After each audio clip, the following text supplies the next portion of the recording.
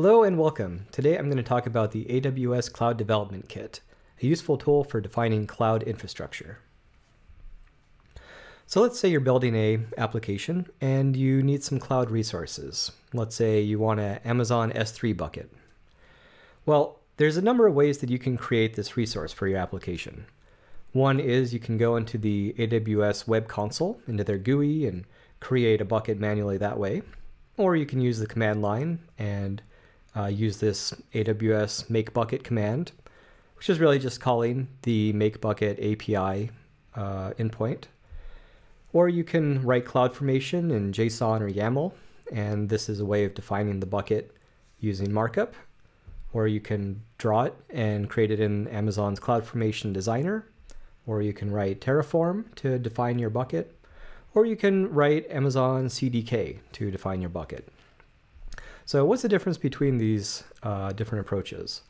Well, one big difference is manual versus infrastructure as code. Now, creating the bucket manually in the console or with in the GUI, that's kind of a one-off event. But really, we want to define our infrastructure as code. And why is that? Well, if our infrastructure is defined as code, we can put it in version control. So we can have reviews of it, have all the history of what our infrastructure used to look like, all the great things that come with version control.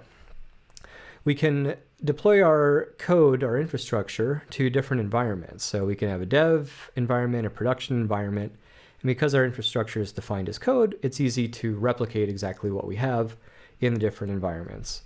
And you can do a deployment using CloudFormation, and it's not perfectly atomic, but in general, it'll either succeed or fail, and you can always have the option to roll back to the last good known state.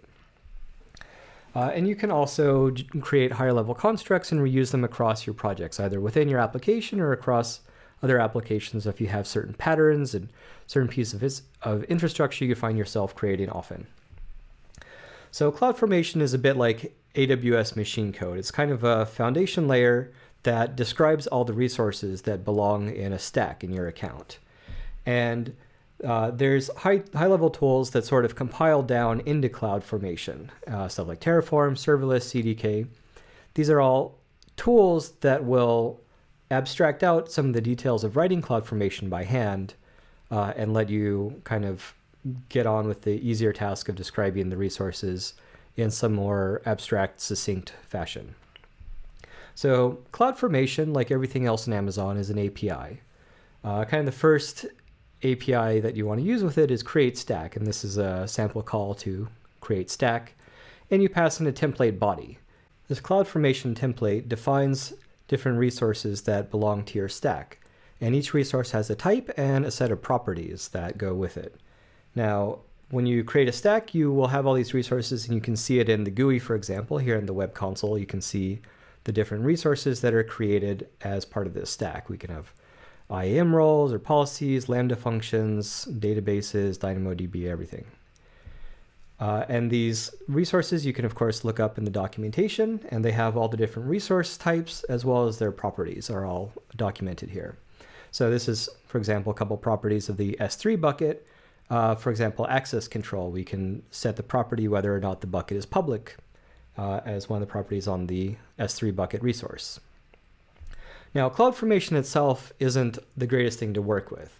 It can be very verbose, especially when you're defining things like a Bastion EC2 host or a application that's behind a load balancer or a VPC.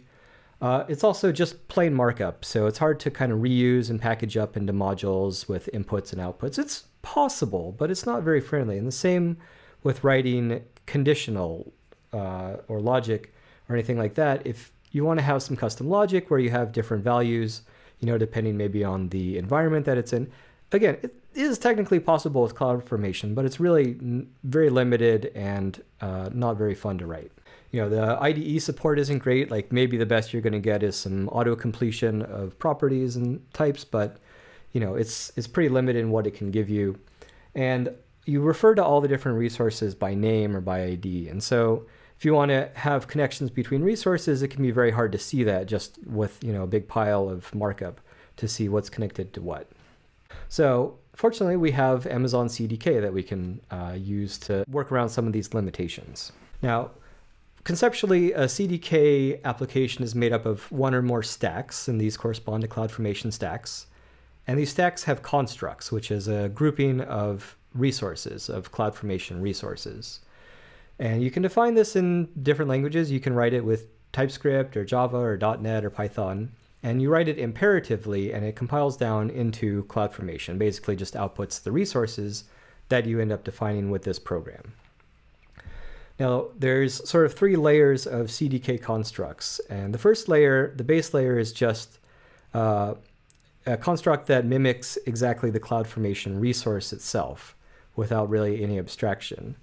And, you know, if in TypeScript or Python, for example, this would be some class that has the same properties that your CloudFormation resource has. In layer 2, we have a more convenient API that has sensible defaults, maybe a bit more abstraction, that lets you easily define more complex constructs, sets of resources, everything. And then we can combine those into patterns, what are called layer 3 architectural patterns. And these can be very complex applications or pieces of applications to, you know, potentially create any number of CloudFormation resources behind the scenes. So a typical CDK call would look something like this. So here we're creating a S3 bucket in TypeScript and Python and C# and Java. And they all do basically the same thing. You give it a ID, the my bucket there, and then you pass in a list of properties for that bucket. Here's a more complex example. So this is a CloudFormation stack built with CDK that generates a VPC, a virtual private cloud. And this includes, you know, all the subnets and routes and policies, security groups, everything that constructs a VPC. And you can change some of the defaults. It has parameters, but for the most part, the defaults are sensible for what most people need. And you can specify, for example, how many private subnets you want or public subnets, all that kind of good stuff are exposed as kind of high-level knobs. This creates a ECS cluster that we can run basically Docker images in. And this creates a application from a Docker image from Amazon ECS sample there. And it throws it in Fargate and basically runs your Docker image somewhere in Amazon and creates a load balancer and puts it in front of it. There's a reason this is the first functional example that's shown in the documentation. It shows off the power of the high-level constructs. Now, the equivalent CloudFormation template to that is about 500 lines.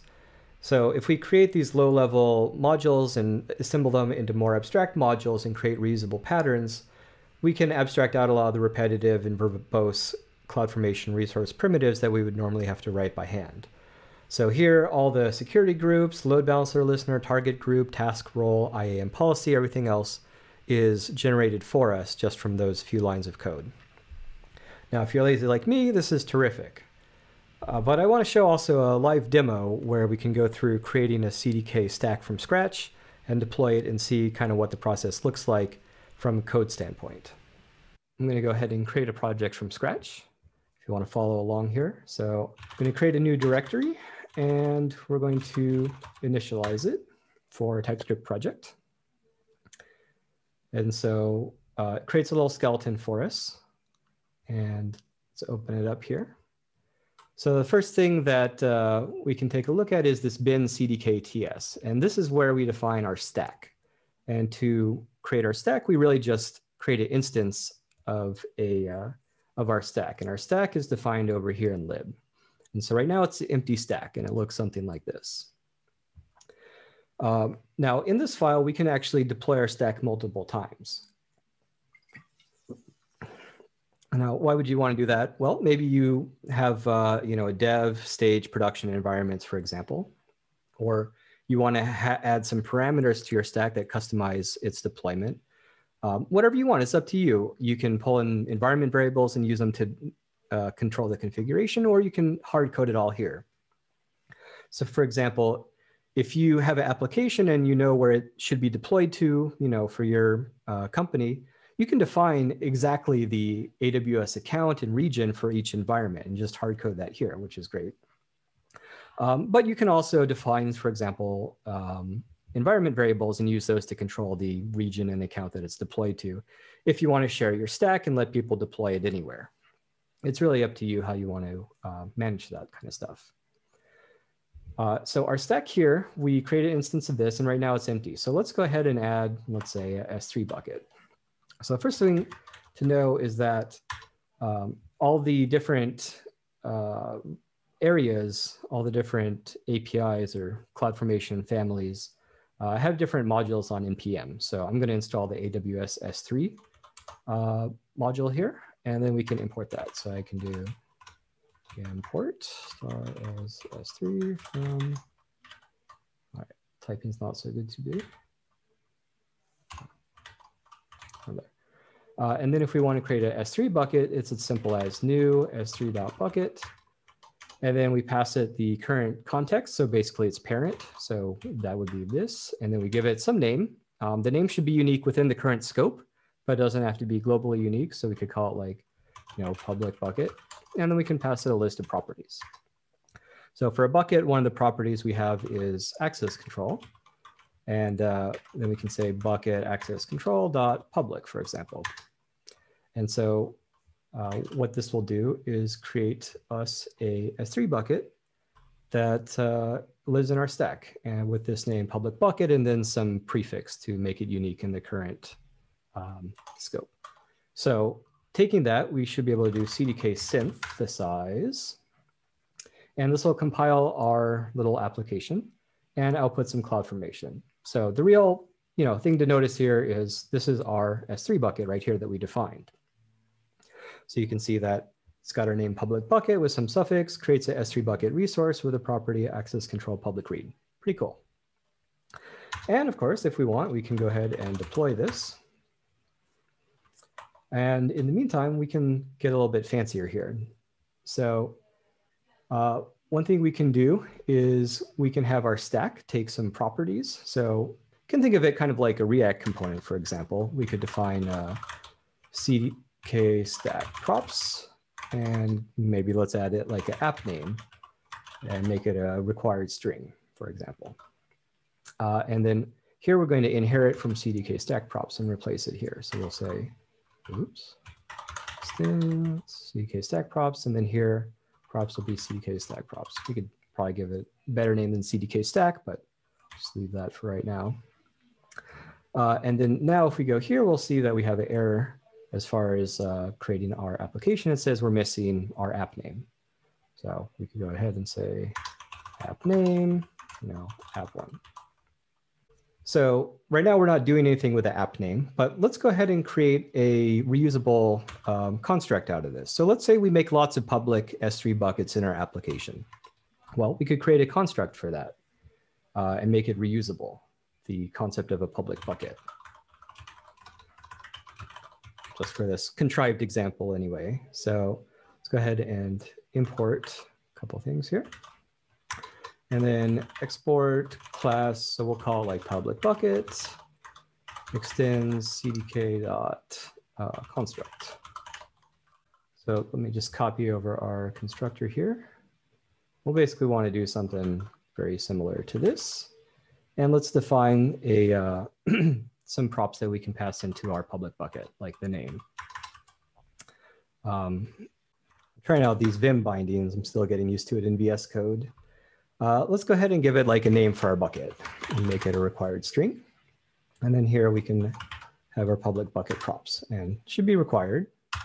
Now we have to call our superclass constructor. It doesn't know anything about public bucket props, so we're just not going to pass any props in. And then if we want our name, we can grab that out of, let's see, do this, name, props. We'll make it public, and then let's give it a proper name. Bucket name. Okay, what happened here? What did I do? Great. So now, instead of creating our bucket here in line, we'll go ahead and use our reusable construct. So we'll say new public bucket, this, pub bucket one, and we can give it some name. So let's call it, for example, app name dash bucket one. And if we want, we can create two of these. Oh, and of course we need to define app name. const name, make props required.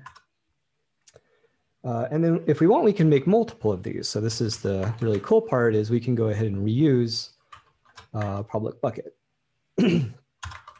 And of course, we can create more and more and more complex abstract constructs out of our constructs and get fancier and fancier. So if I run this now and I deploy this, first let's take a look at our stack over here. Should hopefully see our CDK stack and our one public bucket here. Great. And we can go see that it deployed here just fine.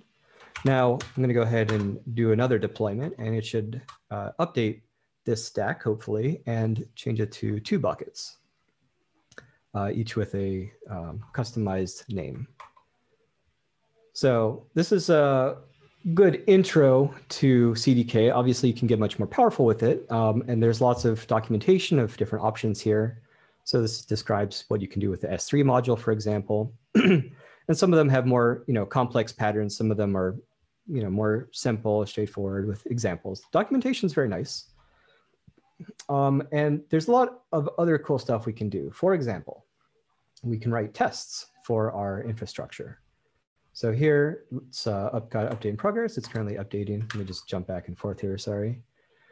And now we can see we have 2 buckets, app bucket 1, app bucket 2, created in our stack. Isn't that cool? And we can go see what the CloudFormation template looks like. Here's our 2 buckets. Pretty cool, pretty cool.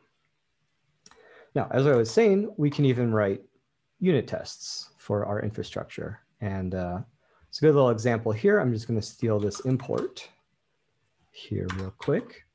Now, let's say we want to write a test to make sure that we have, one of these buckets is actually being created. So we could say, for example, expect our stack to have resource, and then AWS S3 bucket. And we can give it some expected properties that we hope will be in the output. So for example, I believe we have app bucket 1, right?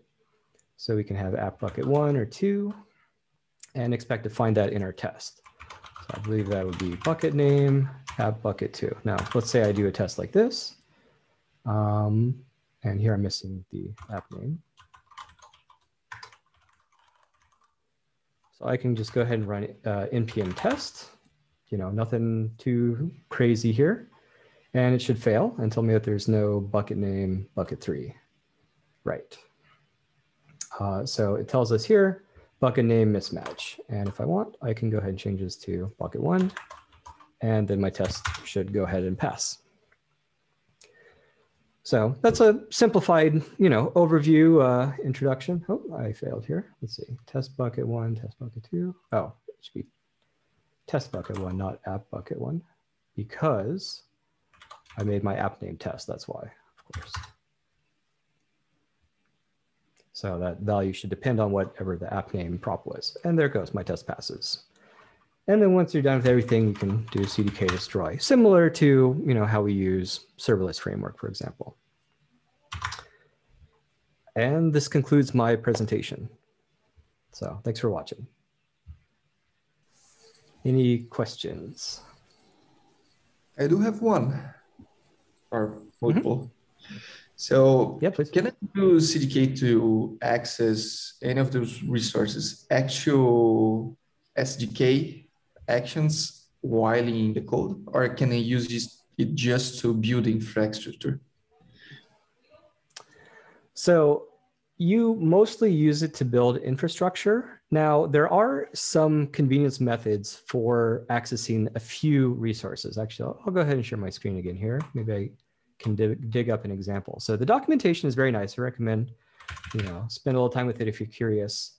But for one example that I was using is you can pull in secrets for, so if your stack, if you want to reference an existing secret, you can do that. And you can do it basically like this. You can't reference any old, existing resource, although there are ways to kind of grab them by, let's say, by name, for example. If we look at, S3 bucket, usually there's a way, there's some ways to refer to existing things. So for example, here you could create from bucket name or from bucket ARN. This will give you a handle to an existing resource. You can't really do stuff like, call dot copy, files to it or whatever. That would be cool. But it doesn't quite go that far, but you can interact with resources that already exist. Again, you can reference a secret ARN or, a secret you define elsewhere in your stack and pull in that secret and use it, as a value in some part of your stack. Sure, but let's keep using the same infrastructure you already created in your presentation. Can I use can I reference the same S3 without have to install the S3 SDK to use any API from it? Give me an example of what you would want to do with it. Let's say I want to I'm not sure I understand. just upload a file to S3. I don't want to install the S3 SDK and have to just do, I mean, it's already defined in the CDK, all the name, the region, everything else. I don't want to have to repeat that in my code later. If, have two places pointing to the same, two places in my code pointing to the same place in the cloud. Well, the usual way I think that's done is with the CloudFormation output. So should be some documentation in here somewhere about that. I forget where in here that it is, but you could define a output that kind of emits a variable, and you can reference that from within your application. So here's a stack with a couple outputs. So for example, there's a table name, and this is the name of a DynamoDB table. So in your application, you can reference a CloudFormation output. You can use the Amazon API to get a CloudFormation value. You can interpolate it in other CloudFormation stacks or in, let's say, serverless framework configuration, stuff like that. You can define the bucket or whatever resource, output the name or the ARN that your application needs to reference it, and then basically import that name. So if my application wants to write to this table, for example, I don't have to copy and paste the name of my table. I can output it in the CloudFormation outputs and then import this into my application one way or another and use that as like the handle to the resource that was created. But I think that's about as fancy as you can get with that. I think I get it, but I don't know, looks like a missed opportunity to make SDK even better, to just allow me to reference my class and access its API directly. Yeah, so you're saying something like, do cost bucket like this, and then you would be able to say like, sorry, bucket dot, upload file or whatever, something like this. Yeah. You mean? Exactly. Yeah, it would be cool. There are certain methods that you can call on some of these resources. It's not quite, like you're describing, but for example, if you were to look at a database, let's see, like RDS, if you want to grant access to a database cluster, you can call a method on it. So here you can actually see methods on database cluster. And I don't remember exactly where the security methods are, but you can call like, cluster.add proxy, for example, and add a new database proxy to it. But again, this is still just for building the CloudFormation. It's not for like runtime, so to say. But yeah, that would be cool. I agree. If you file a feature request, people will read it on their GitHub. Any other questions? Yeah, so when we create a stack with CDK, we inherit from the base stack class. So I assume we can deploy a multi-stack applications with CDK. And the question is when does it make sense to have multiple stacks in an application? Sure. So, one thing, it's this simple. If you want 2 stacks, 3 stacks, you can do it like this, and there you go. You have 4 stacks. And you can assign to a variable, of course. So you could say like const app1, or you could say like dev, for example. And if you want to define everything all together, you go const stage. And if you want to, write some custom logic about how they get deployed or when they get deployed, it's TypeScript. You can do things however you want with these constructs. I think it makes sense here. If you want to have different environments, you can pass in account ID, I think, AWS, I forget exactly, maybe it's env account. Yeah, and here you would pass in some AWS account ID and region.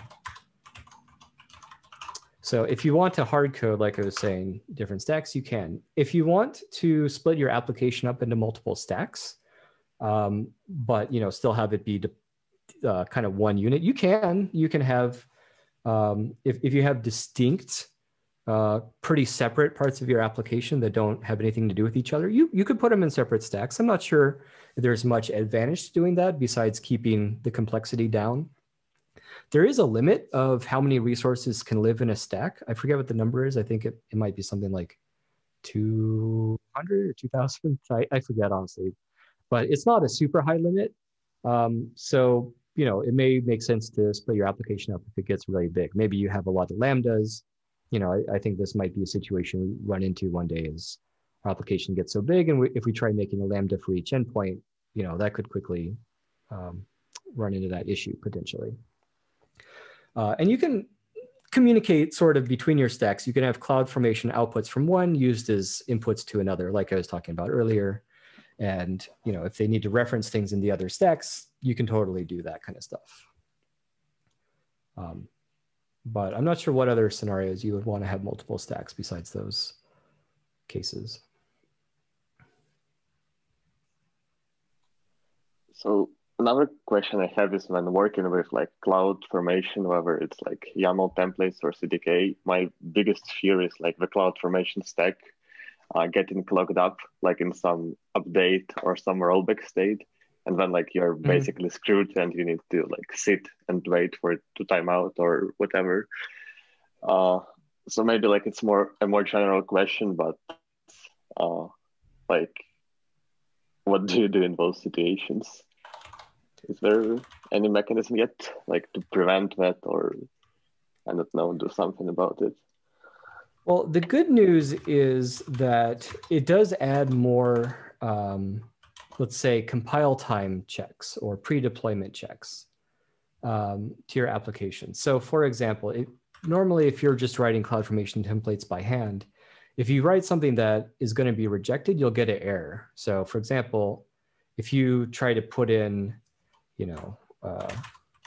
an invalid access control, it's going to tell you like at compile time, like, sorry, that's not a valid access control property. So it does give you some more safety in that area. And furthermore, when you go to actually deploy, it does have a lot of checks that do kind of sanity checks on your template, on your constructs, to make sure that you're, I don't have a good example off the top of my head, but let's say you put in, I don't know, 10,000 gigabytes of RAM for your Docker container. It'll probably not let you deploy that. Like if you wrote that by hand in a CloudFormation template, you would get an error and you'd have to wait for it to roll back and it would be annoying. Stuff like that can be caught automatically by CDK, and a lot of it is. It doesn't catch everything, and there are plenty of situations where you do something that is valid CDK, that it does validate, but you screwed something up, and you do a deployment, it fails, it rolls back, takes a while, it's annoying, sure. But this does get a bit closer to preventing that for at least like obvious dumb mistakes.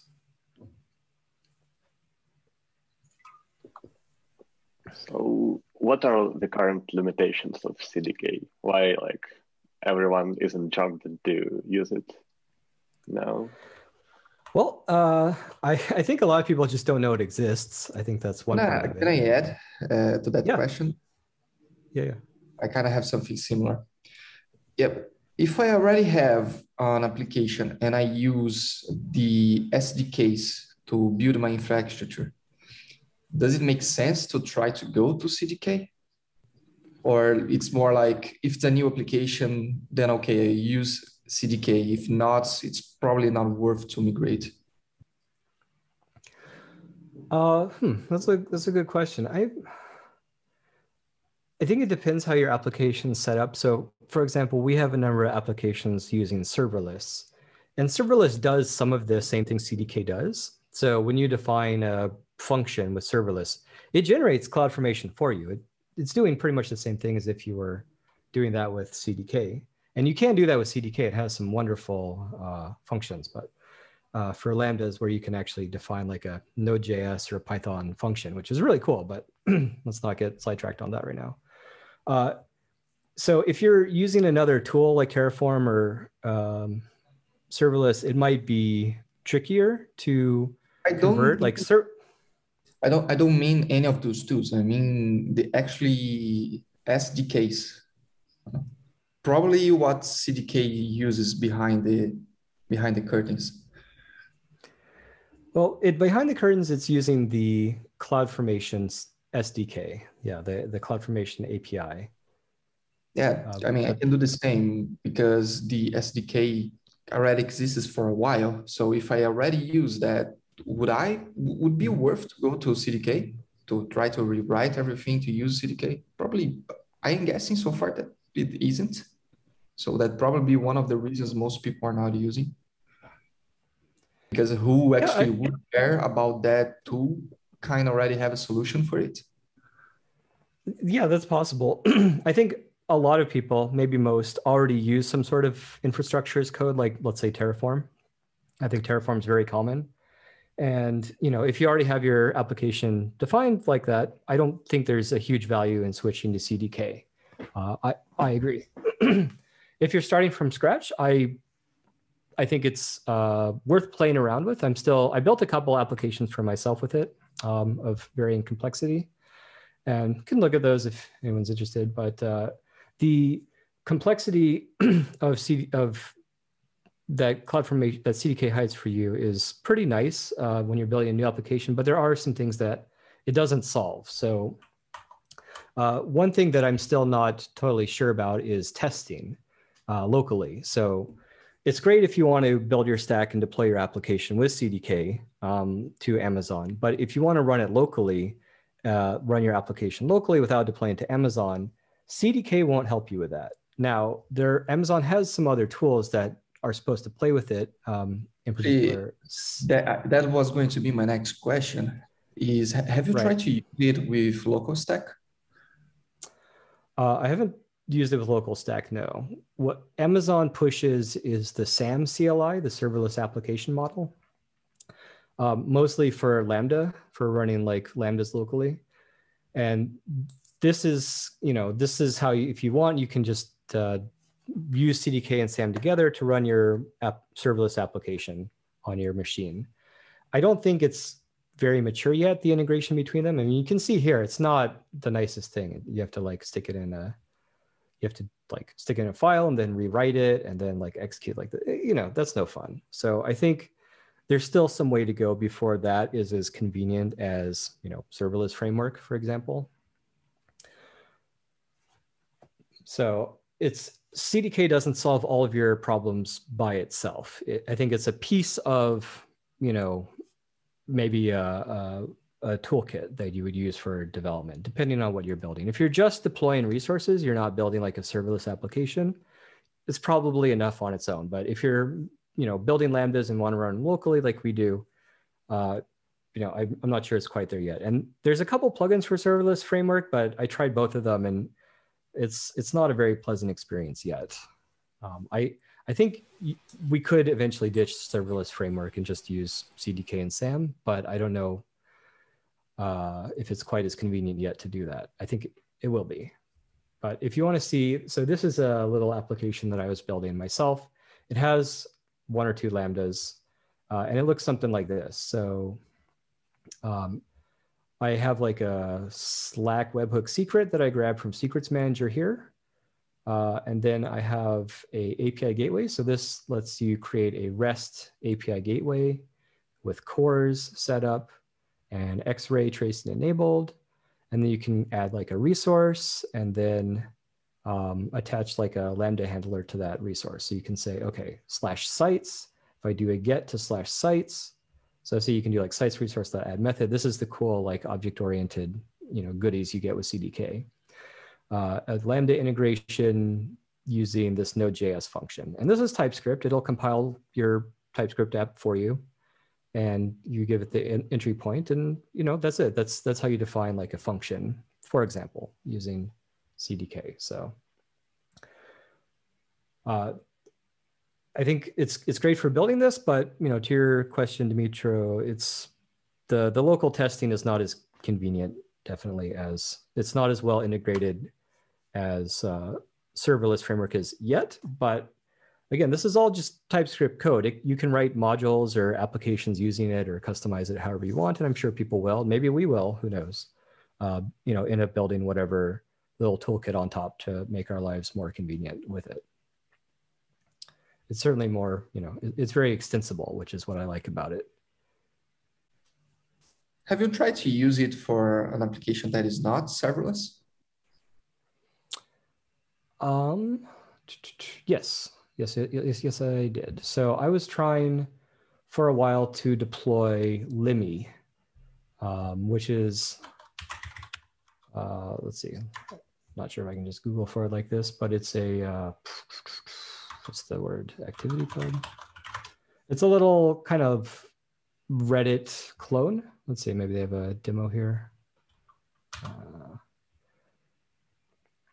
It looks like this. It's basically a clone of Reddit. It's written in Rust, and it is made up of a number of Docker containers. So I actually tried to deploy this with CDK. It was rather complicated. Still a lot easier than writing CloudFormation by hand.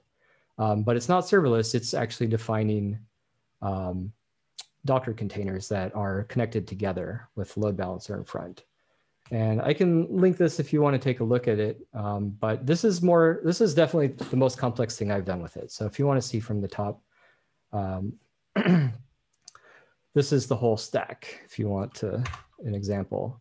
So I create a VPC, I create a database. Now, most of these I define. So database is over here. So this creates a Aurora Postgres serverless database. You can give it, your scaling config and all that. I also create a secret for it. Let's see, I forget where the secret lives. It's not here, but I create a security group. And so I create these little constructs, and then I kind of have that quote unquote outputs as public properties on the class. So this database has, like, for example, a cluster and security group properties. And so my stack, I create a database, and then I can access, like, say, the security group like this. So I can create a bastion host. Now, this is one of the coolest things about CDK, actually, is this bastion pattern. You give it, let's see, what does it look like? It's basically as simple as this. You say bastion host Linux, you give it a security group, and tell it if you want to be in a public subnet. And then you can, define SSH hosts in a key pair. And this generates it'll create an EC2 Linux instance that you can SSH into and use to access your database or anything else in your VPC. Doing this with CloudFormation is an absolute nightmare. It's enormous. It's very unpleasant. So I love this. This is super cool. But what you can do is you can do stuff like database.securitygroup.add ingress rule bastion.securitygroup. And so this lets you, grant access to your bastion host to the database. So I think that stuff's really cool. But the application lives, so I create a load balancer. And so the load balancer is a kind of a complicated application. It has, I think, three target groups. There's a backend, there's a front-end Node.js application, and then there's a thing called iframely, which handles iframing stuff and like a link preview kind of service. So these are three different load balancer target groups. There's I create load balancer listeners. You can do, complex routing on your load balancer like this. If the header is activity pub, then you can tell it to route to the backend, for example. All this kind of cool, fancy stuff. It's pretty verbose, but describes everything that you need. It doesn't really have anything extra. Like it doesn't force you to do a lot of extra work. It's all kind of information that is needed, unfortunately, or whatever. But and then the applications themselves, like the backend looks something like this. Essentially, it's just this. This creates a task definition for a Docker container. So here I'm using this container image from asset, and you just give it a path to a directory. So this is a directory in my system, and it has a Docker file. And so this will actually build that Docker image and then deploy it to Fargate. And then you can, expose a port, give it some environment variables, hook up the CloudWatch logs, all that good stuff. And so, yeah, this is what a non-serverless application can look like. Does that give you kind of a picture? Even generates your JWT secret key here. And I kind of have another question now. Have you tried to use it with another language that is not TypeScript? I've only played with TypeScript. Like I said, there's Python, C#, and Java. Also, you can use it with just plain JavaScript if you're, a pervert. Yeah, sure. But yeah. The point of my question was that earlier in the presentation, you mentioned that CDK has some nice features like validating in the compile time some properties, probably not all of them. But isn't that more like a power from TypeScript where you can define those validations in the interfaces and all? While if I was writing Python, maybe I wouldn't have all that. Yeah, totally. And that's why I use TypeScript. Yeah, absolutely. I mean, you can go, this is what it looks like, for example. This is the Node.js function. You can even just go look at the source and see what it's doing. So, this is, so yeah, one layer of validation obviously is the types. So that's like a nice check. And then there's also the, we could call that a compile time check. And that's these types here, of course. And then there's the, I don't know if you want to call it runtime or compile time. It's compile time of your CDK app, but it's runtime of the, CDK compiler. But, there's some extra checks here. And I assume that these checks are present in, let's say, Python, but the types, maybe there's some type checks, but they're not. I don't know. Maybe it's written, maybe it has full MyPy annotations in the Python app. I'm not sure, but yeah, just use TypeScript and problem solved. Are there any pricing intricacies when it comes to CDK? Or it doesn't matter what we use to deploy those CloudFormation templates? Yeah, I'm not aware of any extra pricing that's involved. At the end of the day, it's the same CloudFormation, create stack, update stack API calls. It's not doing anything extra with Amazon, as far as I know. The only thing it does is it creates a CDK toolkit stack for you. And this, I think it just basically shoves your CloudFormation templates in an S3 bucket for you automatically. I think that's all it does, really. So, okay, maybe you pay for that bucket, but I don't think it has any other, extra costs associated with it.